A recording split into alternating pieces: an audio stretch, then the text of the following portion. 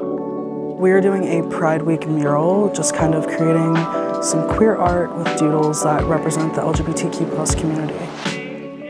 I'm personally painting a lot of symbols that represent the transgender community. So I've done a bottle of testosterone, I've done a rose that's in trans colors. I think it's really important to have that sort of representation, whether it be through art or media or anything.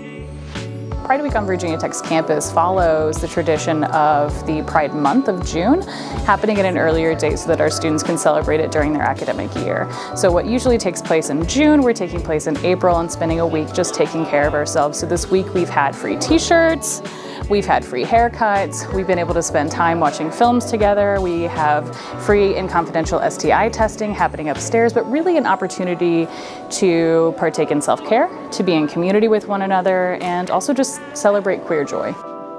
Being able to go to events where we bring in queer people and you get to have these really heartfelt conversations that you may not get to have with your peers here. I feel like that's really important, and just kind of having that visibility.